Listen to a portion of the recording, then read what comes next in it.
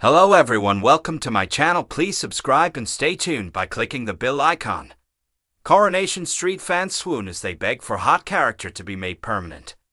Coronation Street fans have begged bosses to make DS Swain a permanent character on the soap. The police officer, played by Victoria Meyer, has cropped up several times in recent weeks as she became the lead investigator in Stephen Reed's Todd Boy's death. During Monday's episode, November 20, of the ITV soap, DS Swain arrived once again and arrested Amy Barlow, Elle Mulvaney, for kidnapping Dan. Her presence was welcomed with open arms amongst fans, who voiced hopes of the character becoming a regular resident on the cobbles. Taking to social media, one penned, "I hope we see more of DS Swain." A second added, "DS Swain, I am obsessed with UX."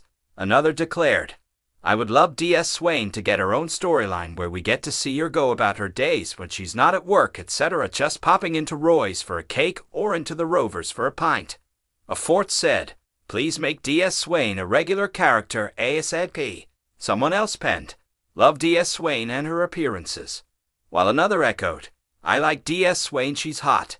During the episode, Amy was arrested by DS Swain for drugging and kidnapping Dan.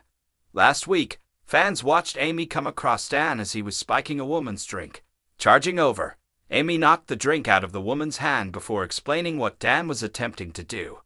Amy revealed she was raped by a man like Dan and wants to prevent it from happening to anyone else.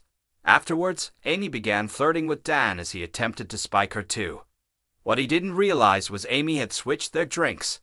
The next day, DS Swain arrived and revealed Dan almost died, but had woken up and accused Amy of kidnapping him. With Amy in for an interview, DS Swain continued her line of questioning into her version of events. Amy asked why Dan wasn't being questioned himself, given that he was spiking women's drinks.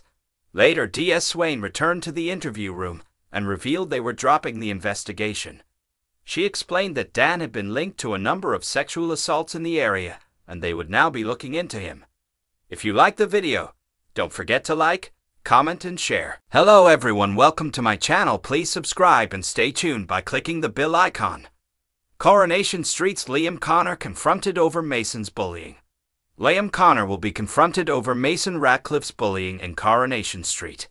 The soap's bullying storyline intensifies in the coming week when Mason threatens young Liam with a knife after his plot to stitch up the teen doesn't work.